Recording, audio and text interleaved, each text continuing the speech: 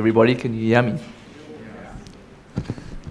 I said to Ian that I'm going to look like Ian or Trevor or Britney Spears with this thing on. Good morning, everyone. Thank you so much for everyone coming. And just be a little bit gracious. I might be stretching all over the place. I'm just trying to get a little bit of more oxygen into my lungs. What do you really believe? Meg and I met, and we were both strong Christians, pursuing a life after Christ. We had key scriptures in our lives at that time. Matthew 6:33 was for me, but seek first the kingdom of God and His righteousness, and all these things shall be added to you. And for Meg, trust in the Lord with all your heart, and lean not on your own understanding. In all of your ways, acknowledge Him, and He'll direct your paths. We started dating with a plan to get married and live sold out for the Lord. Ian Ray did our pre-marriage counseling, and we were married at the end of 2011. It was an epic day. We've had a fantastic marriage, and we've been blessed with 3 superb kids.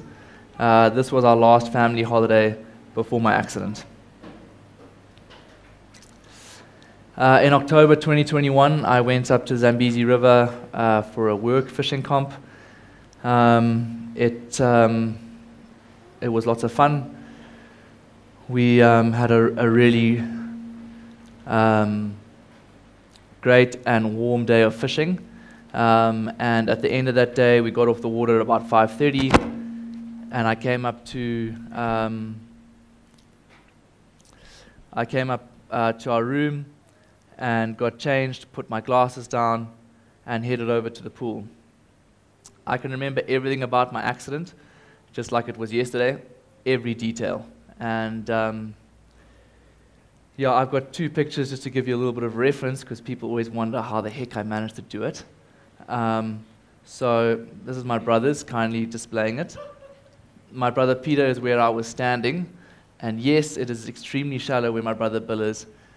And it looks obvious because there's a set of stairs there, but for some reason there's stairs on both sides of this pool, and for some reason I just assumed that the other side was the shallow end. So I dived from where Peter is, and I landed basically where Bill is. Bill also did an illustration doing a handstand, but I thought it wouldn't be appropriate for the...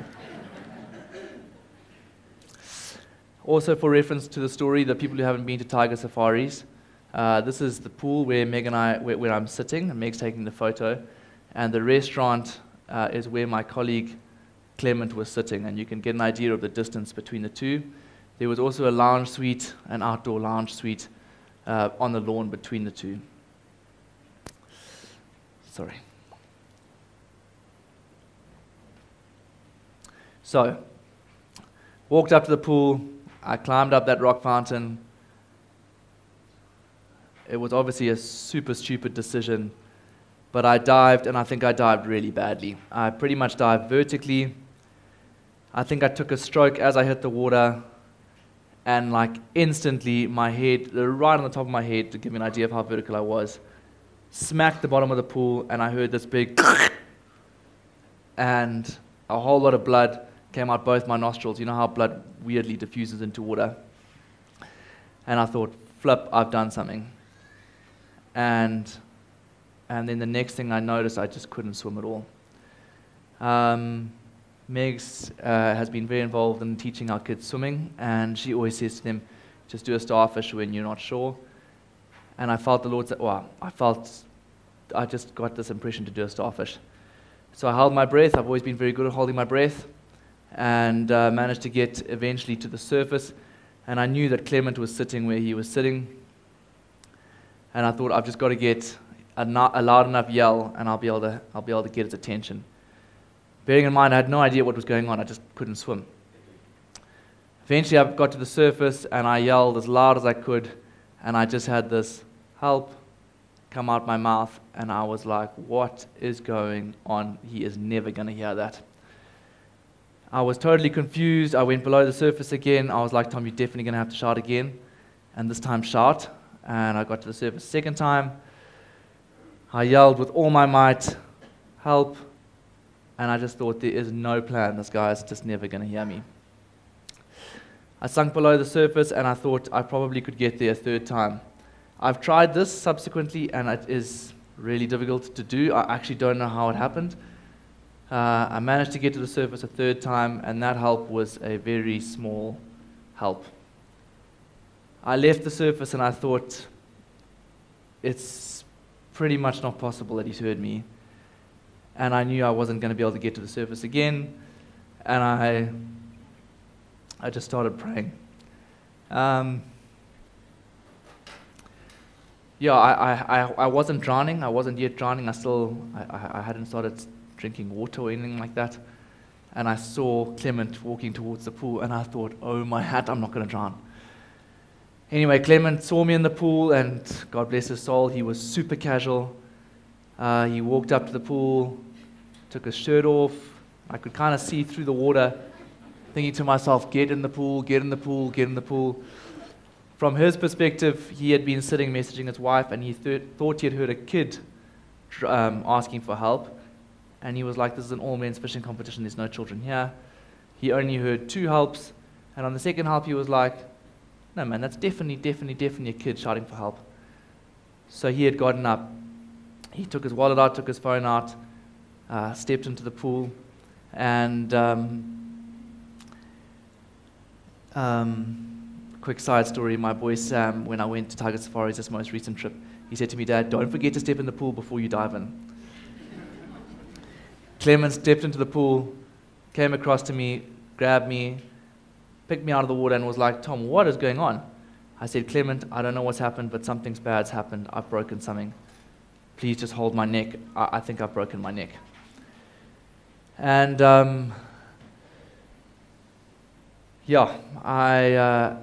he was now holding my neck, and I was like, I think you better call for some help. And he yelled for help for an age before someone came. And I was just struck that if he hadn't been there, it just wouldn't have been able to survive. My brother Bill came into the pool. There were quite a few people there. And my brother Bill, when we were growing up, had this excellent technique of inflicting pain by my knee. And I said to him, Bill, I can't feel anything. And I remember him grabbing my knee and digging his finger in. And me looking at him and him looking at me, and both of us realizing this is excruciating and you can't feel it.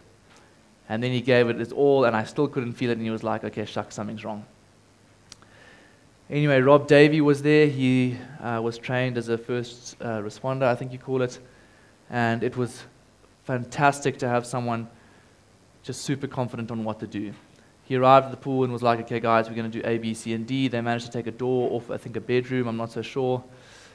They put the door into the pool, strapped me to the door. I think they used some motorbike straps. But they did an exceptionally good job, and I was really grateful to Rob Davey. On the side of the pool, I managed to get an opportunity to chat to Meg. And it was this weird feeling on the phone, sorry. I was feeling totally fine, but I was also feeling like, oh my hat, I don't know if I'm going to make it. They managed to put me into a big SUV, and then we drove off to Makuti, where we had organized an ambulance to meet me.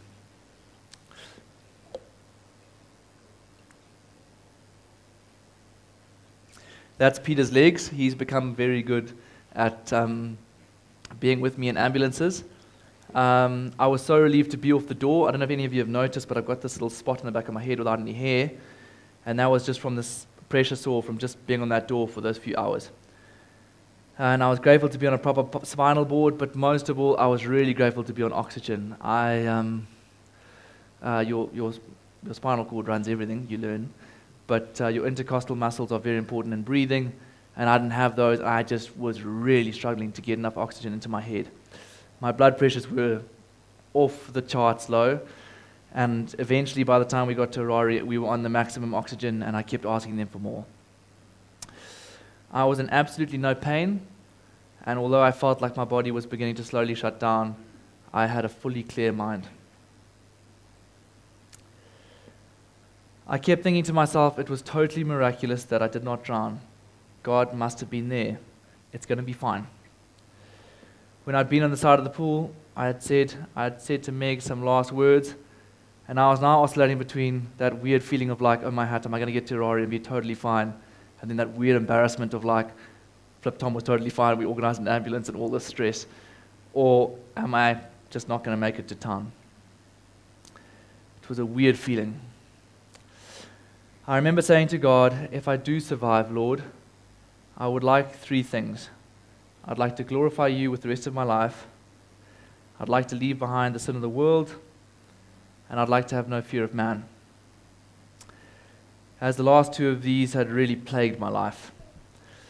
I have come to learn that we will have to deal with the sin of the world until we are with him in heaven, which is annoying. And that the only way to not fear man is to fear God more. Meg, do you want to read that for us? Matthew 10, verse 28. And do not fear those who kill the body but cannot kill the soul. Rather fear him who can destroy both soul and body in hell. So, sorry, excuse the spasms. I eventually arrived at hospital some hours later, and Meg is going to carry on from there. So Tom arrived at around 1 in the morning, and Trish had been rallying around, organising his arrival at Milton Park, and we were both waiting for him there. It took a while to get him out the ambulance and into hospital, and we waited for a doctor to come and check him out, and she confirmed that he did probably have a spinal cord injury given his movement, and then it just felt like that whole night, everything just took so long. But I think at around 3:30, 4, we finally managed to go to get a CT scan and MRI at the Imaging Diagnostic Centre. And that was getting Tom back into the ambulance and another drive and all fairly anxious time, watching his blood pressure and his oxygen. And we got there, he had a CT scan, and they confirmed he had broken his neck. Given that the lady in charge thought it was best that we didn't try and move him out of his spinal board into the MRI machine, because that was quite a lot of movement for his neck. However, the surgeon said he wouldn't want to operate without the MRI. So we had to get the MRI if he was going to be operated on the next day. And so it was I felt extremely distressed and out of control. I didn't have great faith in the medical staff. They were just ambulance guys, and I was wishing for someone to come and just help take charge. Anyway, Tom was still fully cognizant, and between us we decided we'd put him in the MRI. And he was anxious that he wasn't going to make it because he couldn't have oxygen in the MRI machine. And so I think just before we went in, I called Doug and Chloe, feeling just desperate for assistance. And we went in for the MRI. After 20 minutes, the machine broke down. And that 20 minutes, it's very loud, an MRI machine. I just sat there in the corner praying for Tom that he was going to make it. And then when it broke down, my heart was just like, we're going to have to go through this whole thing again because they're going to have to start over. Anyway, he went back out, got more oxygen while they tried to fix the machine, at which time Doug and Chloe arrived. Chloe was pregnant, so she couldn't come back in with the MRIs. Yeah, it was about 3:30 in the morning, maybe 4. So Doug came in with me, and just the relief to see Doug and have that responsibility shared, the responsibility for Tom's life, that's what it felt like. And he just sat with us and prayed for Tom, and I just had so much more peace sharing it. And I think that was probably the darkest in the whole of Tom's accident time. that was definitely the darkest time for me when I look back. And yeah, since then, all of our friends have been absolutely amazing. Even Dan Bowler fixing Tom's wheelchair last weekend. But family as well. Bob making the standing frame. Peter always there helping us with all our tasks that I can't do. And Bill is always supporting. And Trish always organizing everything and behind the scenes. So I, and my family as well, taking care of my kids and flying to Cape Town to be with me. And in this time, I've just absolutely valued our family and our friendships. And I was so glad that we had those deep relationships, that in our time of need, we just had people we could completely trust. And it's just so worth investing in relationships.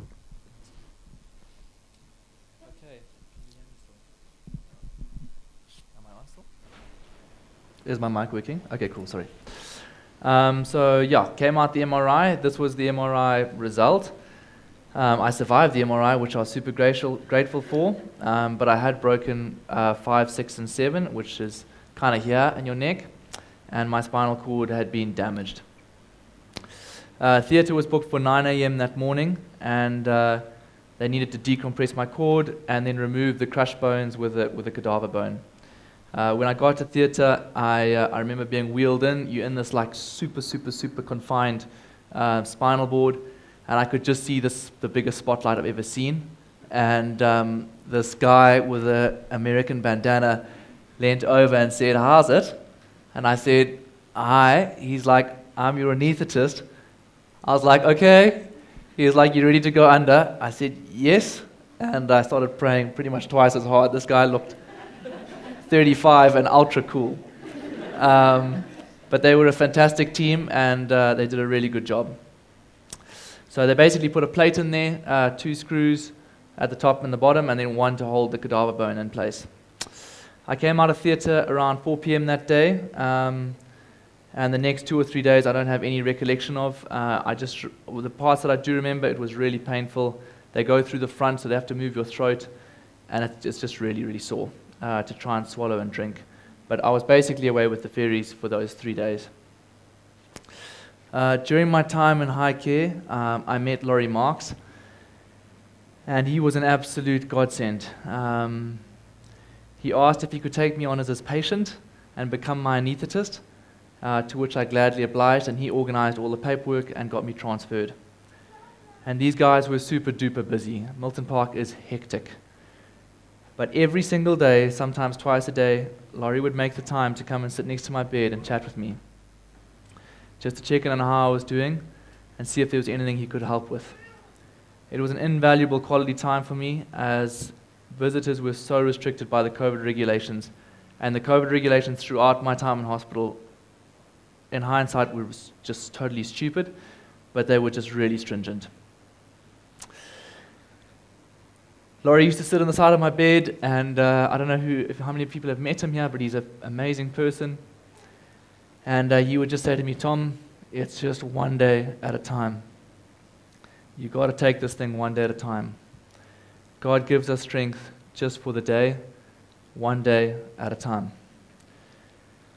And he also said that God would provide me with someone throughout the process to be there for me. And this proved to be really true.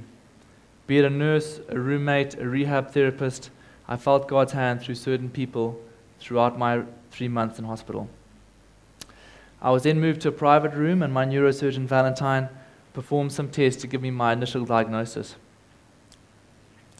I was given a score of 1 out of 2 for sensation and 0 out of 2 for motor function. And I remember thinking to myself, those are horrendously vague scores. But basically, this part of my neck controls pretty much from here down, and I had some feeling and sensation, but no capacity to move anything. I asked him the question which I subsequently asked pretty much every specialist that I met. "How bad is it, Dr. Valentine? do you think I'm going to be able to walk again? And these questions were always super tough to ask. He said to me, Tom, it's important that you accept where you're at and pray and trust God for healing. He's the creator and He is able, but you must accept the current situation. That's him. He's a brilliant surgeon, and from my experience with him, he's totally kingdom focused. Around this time, Meg arranged for the kids to be able to visit me for the first time. It was a hectic experience, but man, I really, really love these kids. I now had more time to think, and I really began thinking. I was amazed at how my brain could think of so many scenarios all at the same time.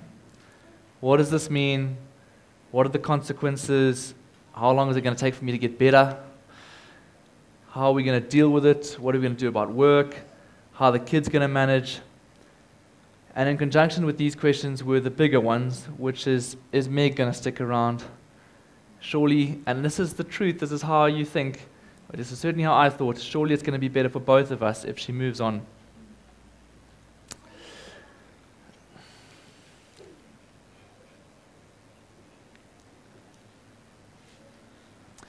Bear in mind, at this point in time, I was lying on a fancy pneumatic mattress that would inflate different cells at different times, being turned by nursing staff every 3 hours to prevent pressure sores. I had big compression airbags on my legs to assist with circulation. I was constantly plugged into a drip through my chest going to my heart. I could not feed myself or even get my backrest into a seating position without passing out. I was passing stool in bed, which is an incredibly humbling experience. I was being bed bathed, which is a lot better than not being bed bathed, but it's just not the same as showering yourself.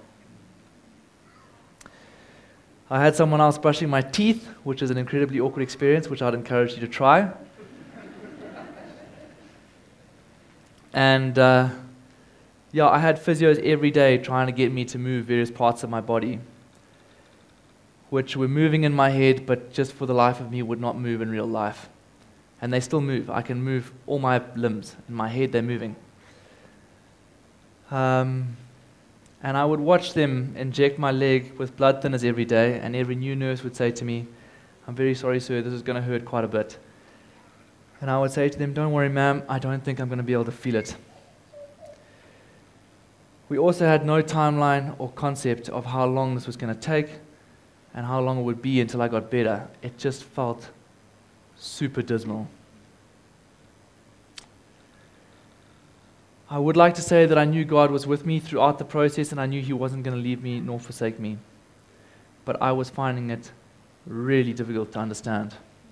I could not think of how I was going to cope without Meg, even though I really did not want Meg to have to cope with it.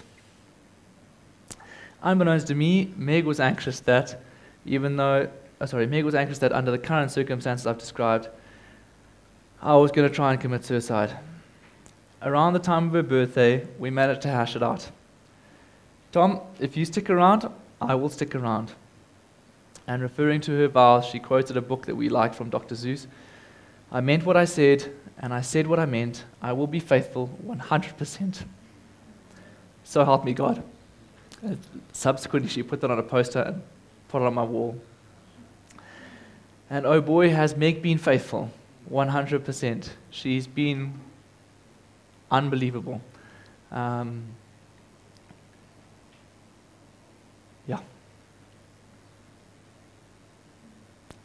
Meg also likes me to tell people that she's not perfect and wouldn't like to be put on a pedestal because she wouldn't enjoy falling off. I knew the Lord was with me. Meg was committed to being by my side. And although I often doubted this, or sometimes doubted this, she continued to reaffirm me throughout the process. In terms of faith, Meg and I really wanted to be on the same page. In those kinds of environments, I didn't have many visitors, but I had thousands of messages and phone calls, which I was mega grateful for. But you just begin to realize that there's lots of different views and thoughts and ways of looking at it. And we wanted to be on the same page going into the next phase of recovery.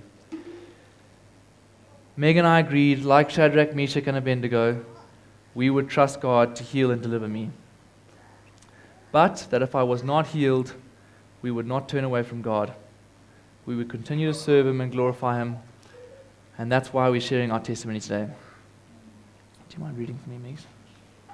Daniel 3, verse 16 to 28.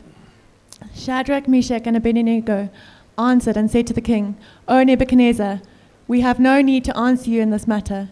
If this be so, our God whom we serve is able to deliver us from the burning fiery furnace, and He will deliver us out of your hand, O king. But if not, be it known to you, O king, that we will not serve your gods or worship the golden image that you have set up.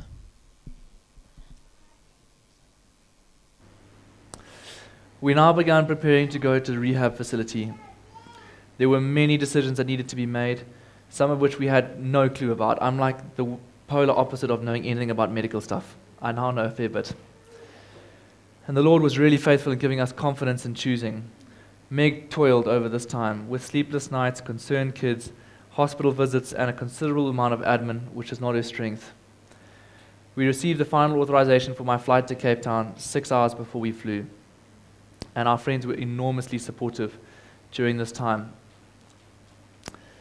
One story worth sharing is that we needed affidavits signed for the kids to be able to travel to South Africa without me. But as I couldn't sign, we needed a lawyer to be able to certify these signatures. As I mentioned, COVID rules were super stringent, and they were allowing one visit a day for 1 hour, and they were strict. Once again, we called on Doug's services. He arrived at hospital at Milton Park and confidently just cruised through that entrance foyer, turned right, down my ward section, past a nursing station. And as he strode past there, a nurse said to him, "Oh, good evening, doctor, would you like a notepad?" To which Doug said, "Oh no, I'm fine, thank you very much." And cruised down into my ward and sorted out all of my paperwork. Hashtag dress code. That night I had an opportunity to chat with Doug about a phone call I'd had with Jason Shaw. Jason, who's been through a fair bit of suffering, had encouraged me to be brave whilst I didn't understand. You just have to be brave, Tom. You just have to be brave. This proved to be extremely helpful advice in the upcoming weeks of trauma. I said to Doug that night, "I don't know if I can be this brave, Doug. I just don't think I'm the right guy. I've never been the brave guy. Maybe one of my brothers would manage, but I just don't think I'm the one." It was a super emotional time. I can remember just sobbing with the physio and Doug next to me. But some hours later, Doug left, and I was ready to go to rehab in Cape Town. And it was just another testimony of encouragement of friends. And we were off. The ambulance driver collected me at 4 a.m. that morning, and he drove to the airport like I'd just broken my neck, which I found hilarious because when we got there, we waited for about an hour and a half for the paperwork to come through from the airport authorities. But it was my first time in the sun, and it just felt marvelous. I can vividly remember lying outside the ambulance in the sun and just hoping that it would take longer, and seeing these two little sparrows fly over, and being reminded of that scripture, which I'm going to ask Meg to read. Matthew 10, verse 29 to 31. Are not 2 sparrows sold for a copper coin, and not one of them falls to the ground, apart from your Father's will? But the very hairs of your head are all numbered. Do not fear, therefore. You are of more value than many sparrows. Thanks, Meg. It was a long day in a fairly small aircraft. Once again, Peter was with me and was practicing in case both pilots passed out and had to land. We only arrived in Cape Town at 9 p.m. that night, and my brother was a great support through the process. On arrival at rehab, they could not admit me whilst I was on this highly specialized blood medication, and I was totally gutted. Peter finally managed to talk some sense into me, and I succumbed and was transferred back to ICU. Megs and the kids traveled to Cape Town that same day, and here God provided miraculously once again, and this one's a little bit complicated, so you'd have to just try and listen carefully. Meg's mum's cousin's husband in South Africa told one of his patients about our story and that we were going to rehab in Cape Town. This patient told her sister-in-law, Melody, who contacted MEG back through this chain and offered us their stunning holiday home in Constantia and the use of their vehicle. At 10 o'clock at night on my birthday. Yes. So this was MEG rolling around Cape Town. ICU was super hectic. It was full, busy, and noisy. I had exceptionally good staff, but I was already missing Zimbabweans. We were in a massive hospital, and I had 3 neurosurgeons who would alternate seeing me depending on the day. I asked each of them the standard question over the 3 days. How bad is it, doctor? Do you think I'm going to be able to walk again? On the first day, we got the response, I don't know, Tom, but for certain your life is not going to be the same. On the second day, and this guy ended up being the Grim Reaper for our time that we were there, he said to me, it is highly unlikely that you're ever going to walk again. And the third neurosurgeon positively said, I might regain the use of my hands. It was a challenge throughout this rehab process to try and balance having faith and seeing reality. It was tough knowing that God knew so much more than these neurosurgeons, that He was intimately aware of exactly how badly damaged my spinal cord was, but simultaneously trying to come to grips with the reality of the situation. It's difficult to describe what rehab is like. Everything is totally new, and I knew nothing about it. I found that every single day of the 3 months I had a question to ask, and almost every day I received more insight into the severity of the injury. My doctor used to say that spinal cord injuries are like an iceberg. You see them from the outside, oh man, that guy can't walk, and it's just this little tip. But once you experience it, you realize just how much more is involved. I was transferred out of ICU into a rehab facility, and for the first few days, they just worked on getting me into a seated position without me fainting. Eventually, I was able to transfer into a massive wheelchair that they called the Beast, which was basically a bed that was on wheels. On the first day of actual rehab, I can remember them taking me outside, and I was thinking, right, day 1 of learning to walk. And bearing in mind, they got this big, colorful ball. Everything in rehab is primary colors. It's really annoying. And they said, okay, Tom, today the 2 of us are just going to throw this ball and you're going to pass it back. And I remember thinking, this is totally ridiculous. And then struggling to catch the ball and not being able to throw it back. And the penny dropped. Rehab was going to be a super tough process of learning the most basic skills, which I'd always taken for granted. There were some particularly sorrowful days in rehab. Normally when Dr. Ed would explain more about what he liked to call the package deal of spinal cord injury. He was annoying because he had been a spinal doctor for about 35 years and got to the point where he found some of these things humorous. But he was an excellent doctor, ex-Marandera. My therapists were always concerned about the depths of sorrow that I would go to after finding out more bad news about my future. But in those depths, I always found God's peace. And heaven was beginning to look really appealing. Do you mind reading that for me, Megs? Philippians 4, verse 6 to 7. Be anxious for nothing, but in everything by prayer and supplication, with thanksgiving, let your requests be made known to God, and the peace of God, which surpasses all understanding, will guard your hearts and minds through Christ Jesus. Thanks, Megs. This is a bit of a random story, but I'd like to share it. I used to lie in bed and flex this massive left bicep because it was the one muscle that I could move and watch it flex, and it was just so relieving to think it's not some brain trauma that I've got that I can't send messages to these muscles. And I thought it was funny how us humans like trusting in our bodies and ourselves, which we can control, but we just do not like trusting in God, who created everything, including our bodies. It was yet another challenge for me. What do you believe, Tom? If it's that God created everything and sent His Son to die for me so that I could be in relationship with Him, and His Holy Spirit lives inside of me, then surely it would be a good idea to trust in Him over this one remaining bicep.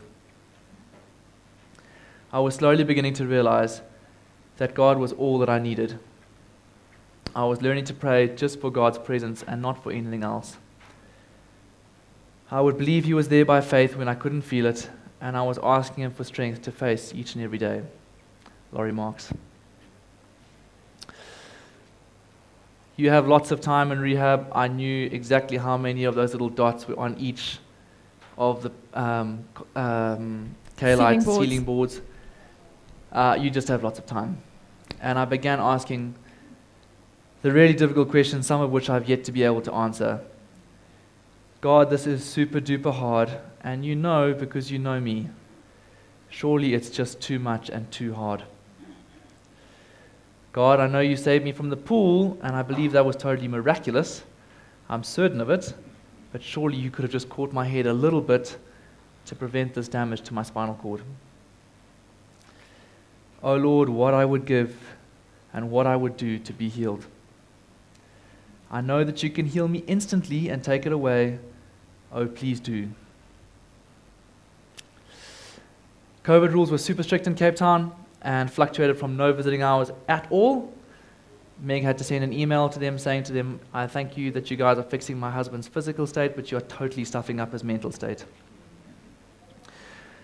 They fluctuated from no visiting hours to one visit a day from one person for 1 hour. I only managed to see the kids 3 times during the 2.5 months that I was there, and each time was such a highlight. The first time was really tough as Zoe did not want to come to me, being seriously intimidated by the beast of the mass of the beast and the neck brace. I now struggled to get her off my lap.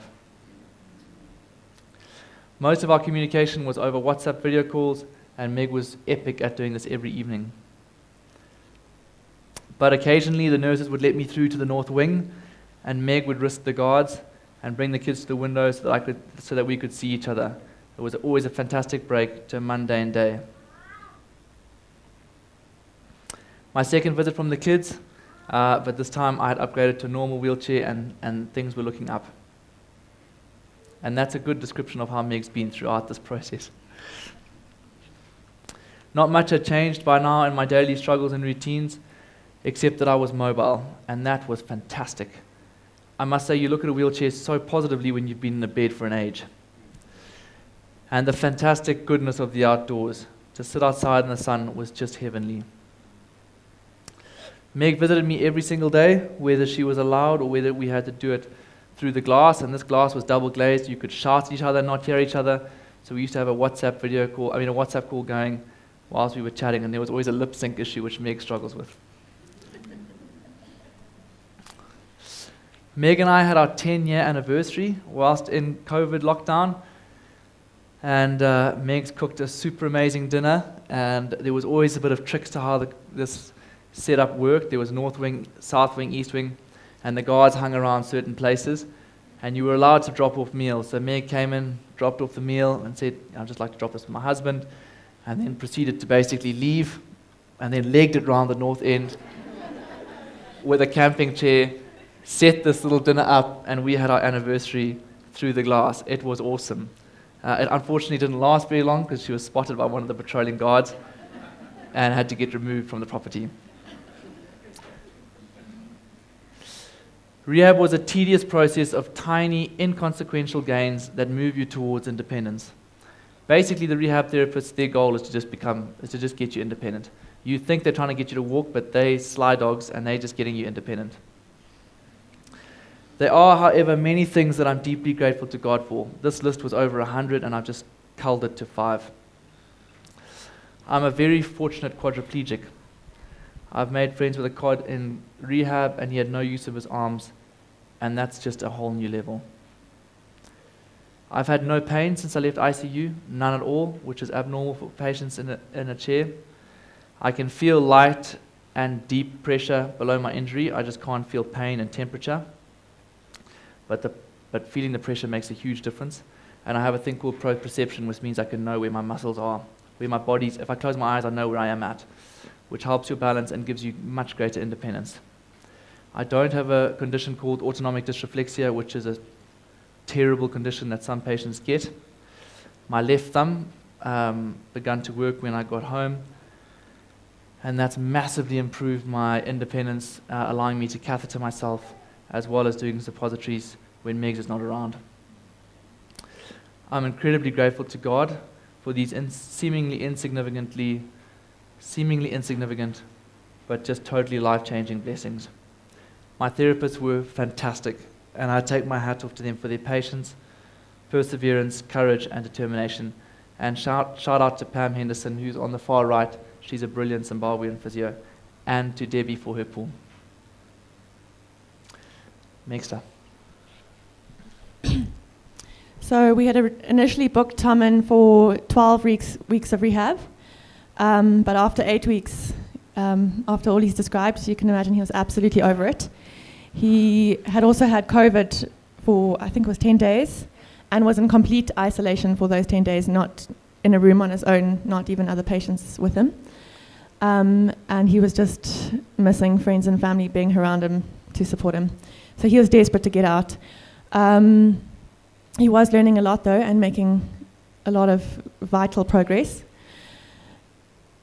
So we managed to get him out at 10 weeks instead of 12, and we had 2 more weeks in Cape Town just learning our new life together. So on our first, I took Tom out, checked him out at like 10 in the morning, and we went out for lunch at the waterfront. And it was just magical to be together and felt so normal and it was such a high. But we got home to discover his new wheelchair had given him a minor pressure sore on his back. And it just went from high to low. And for someone like Tom, a wheelchair is their freedom. And we were going into day 2 with no wheelchair. And it was a Sunday morning, the following day. And we were staying with a wonderful lady called Almarie, who's super organized. And she left at 7 in the morning to find some high-density foam. And between Tom and Almarie and myself, we made a plan to take the pressure off the area on his back, and we fixed up his wheelchair.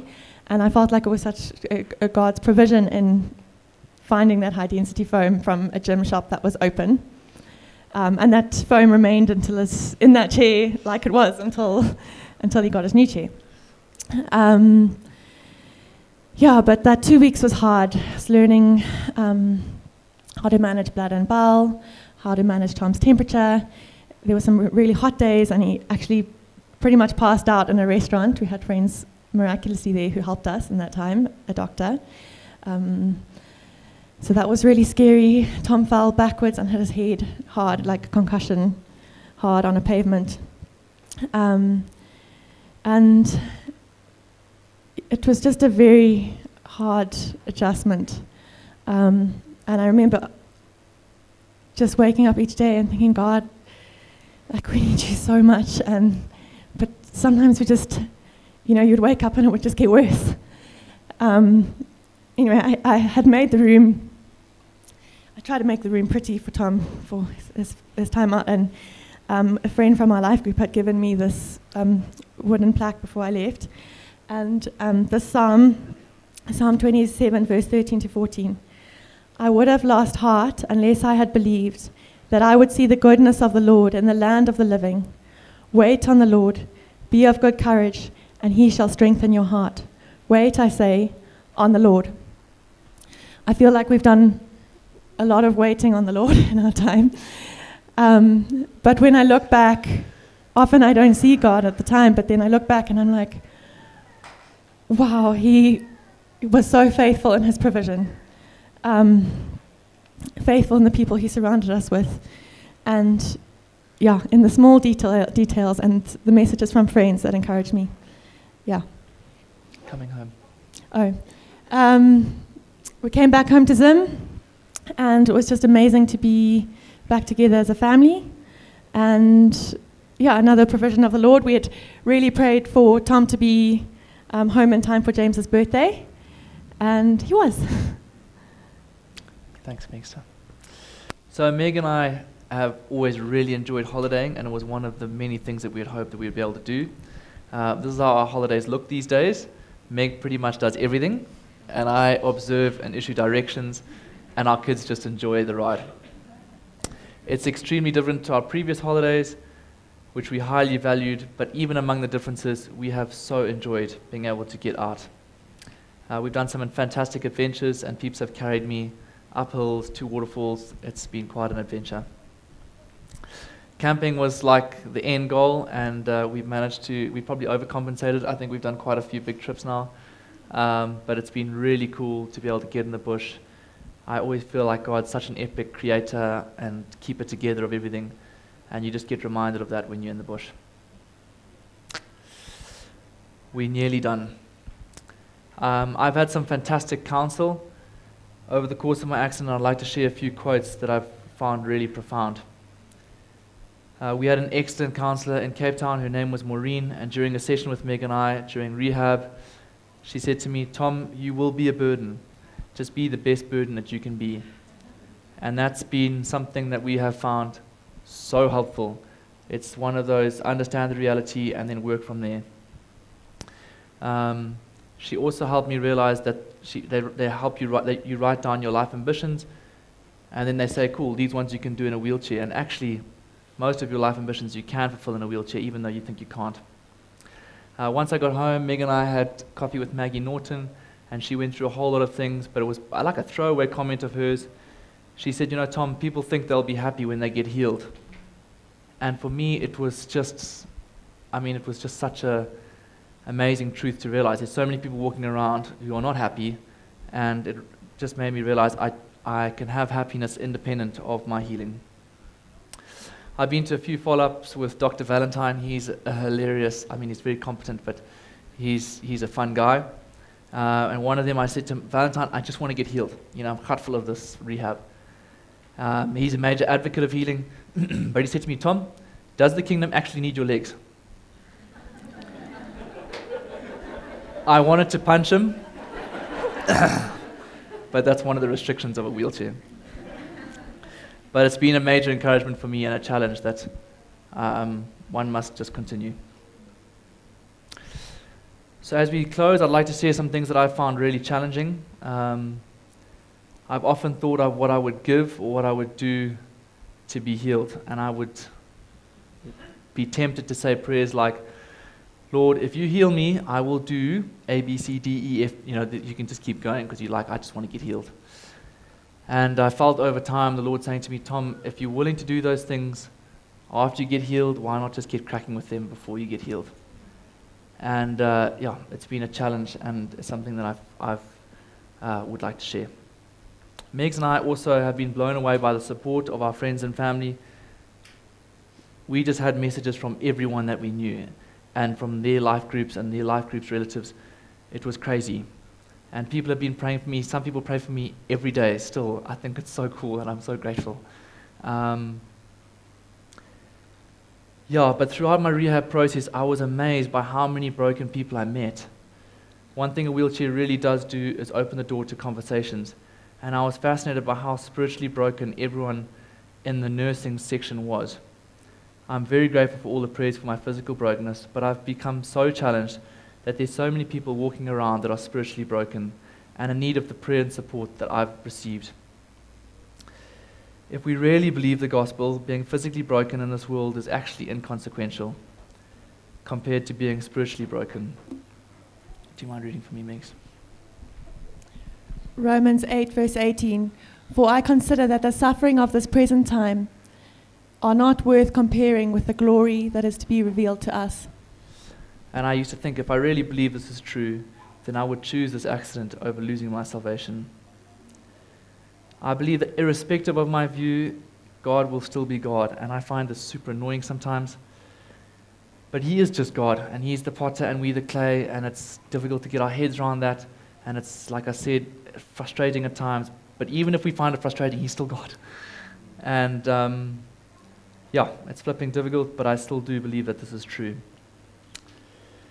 So, what do you really believe? Personally, I'm totally convinced that God created the world, that He created me and He created this spinal cord, and that He's totally capable of healing me of it instantly.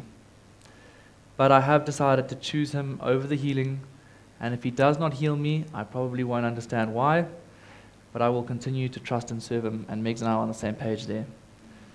It is still flipping hard. But I believe that at the end of the day, what we really need is an actual, legit relationship with God. Ultimately, nothing else matters. That's it.